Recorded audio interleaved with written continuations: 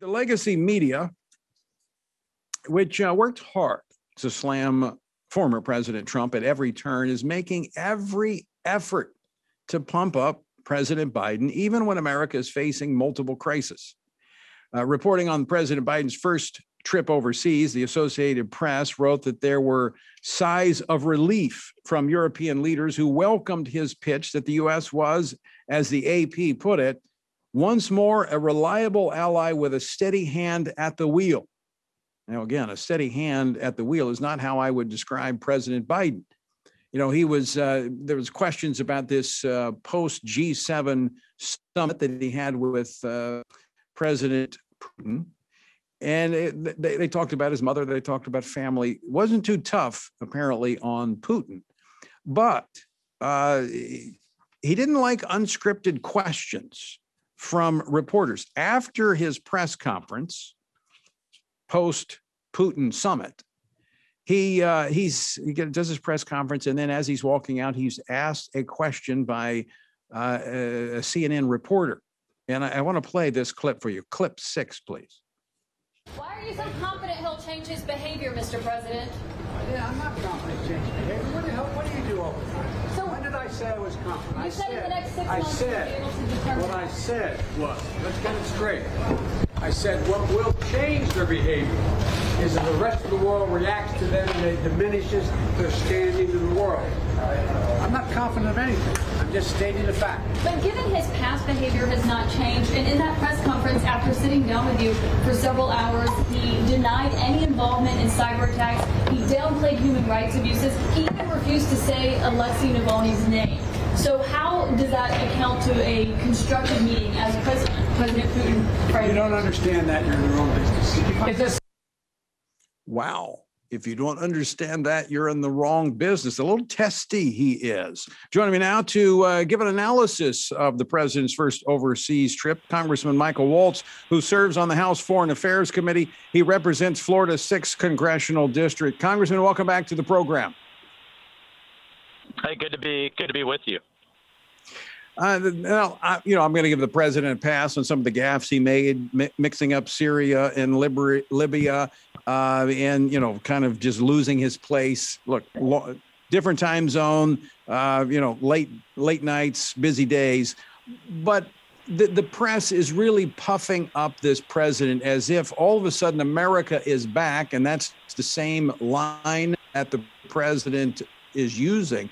What's your take on America's standing post President Biden's first international trip?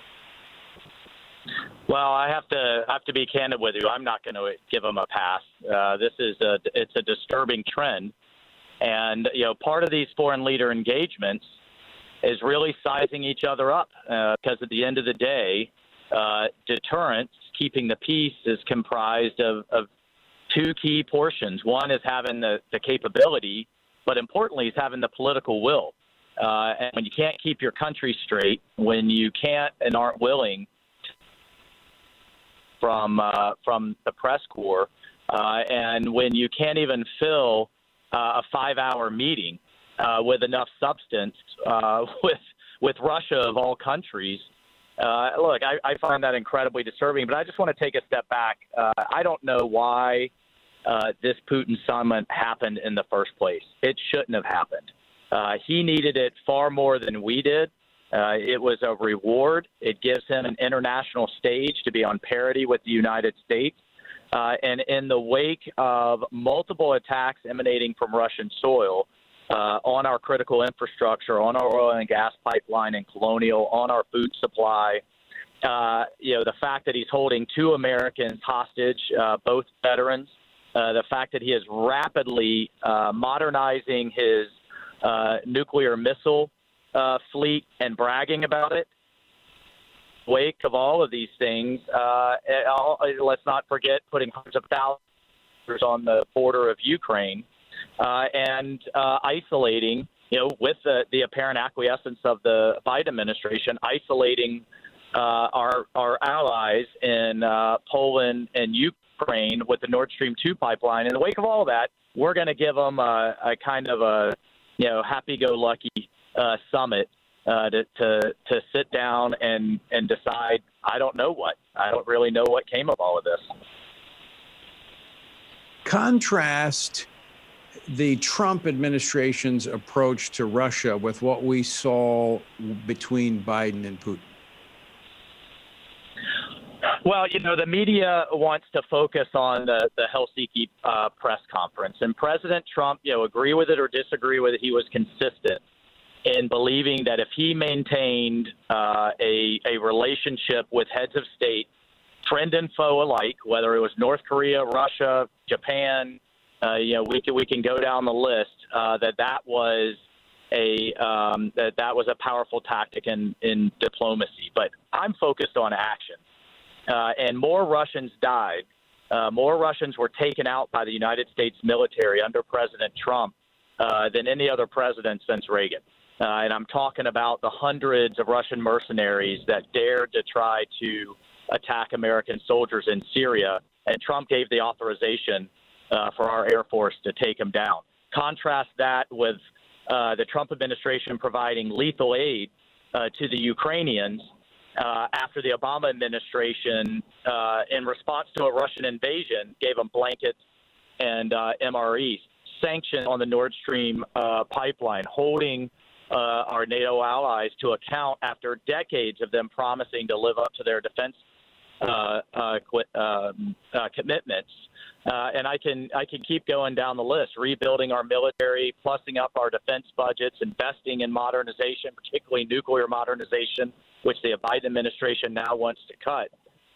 So actions speak far louder than words.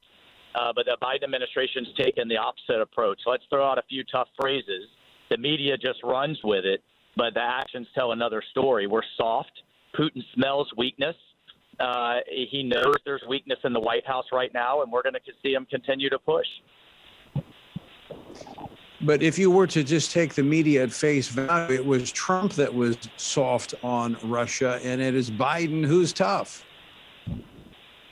Well, yeah. I mean, I literally heard the CNN reporter, ask former NSC staffer Fiona Hill what she thought of Biden's much tougher stance than Trump. Just completely ignoring the facts and completely ignoring the policies. You didn't see these cyber attacks happen under the Trump administration. You didn't see further incursions into Ukraine. You saw Russian mercenaries stop cold in their tracks in Syria because they knew that the political will was there in terms of deterrence. They knew that over cake with President Xi at Mar-a-Lago, Chinese President Xi, President Trump stepped out and ordered a cruise missile strike into Syria in response to chemical attacks that the Obama administration had let go on and on and on. So, look, again, actions speak far louder than words, except with the mainstream media. But I think, well, exactly. But I think it's the media that loses credibility on this trip, not just the Biden administration. Very quickly, Congressman Waltz, before we run out of time, the Biden is claiming NATO is back. Yet under the Trump administration, we actually got countries to pitch in and pay their fair share. I thought NATO was working quite well under the Trump administration. Well, that's right. I mean, NATO realized several $100 billion more in contributions under the Trump administration, and it depends on which house. Oh, I think we lost some Congressman. If we lost you, we'll catch you next time. Thanks so much for joining us.